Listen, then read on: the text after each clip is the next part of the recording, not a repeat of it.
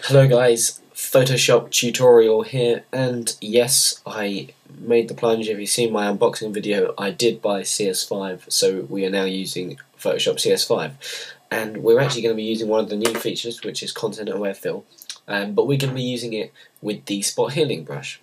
So we're going to be looking at removing spots, pimples, whatever from a face. I mean, as naturally beautiful as she is, she does have spots and pimples and other marks that make her less attractive in the magazine standard world, if you know what I mean. Okay, so hit the J key in your keyboard. That's going to come up with the spot healing brush. If it doesn't, hold down Shift and press J and cycle until it comes up with the spot healing brush. And what we want to do is make sure that content aware is checked on, and we can literally just click on the pimple, and that's going to look around the image to find other spots similar and get rid of the spot we're selecting.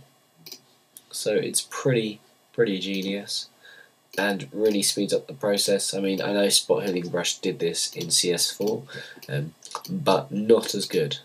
And when I was removing stuff in CS4, I would often have to use the clone stamp tool, which I now find less of a need of with Content Aware Fill. However, I do still use it to touch up larger areas. If I was using, say, the Content Aware Fill on a larger selection, then we do have needs for it. So we might not. Let's just got rid of that ring, however that didn't come out the best. Let's decrease the size of our brush.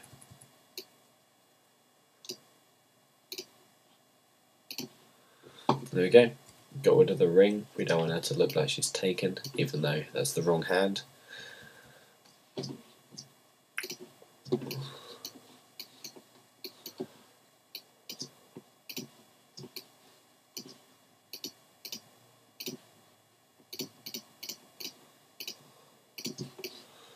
And very quickly we've gone through and we've removed unwanted marks, etc. So that, in a nutshell, is the spot healing brush with the new Content Aware Fill powers.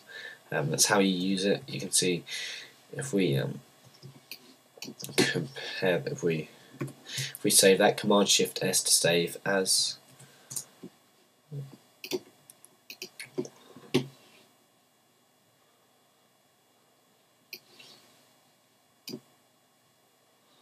If we look at the original,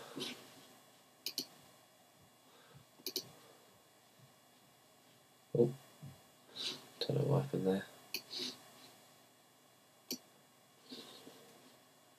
Compare them.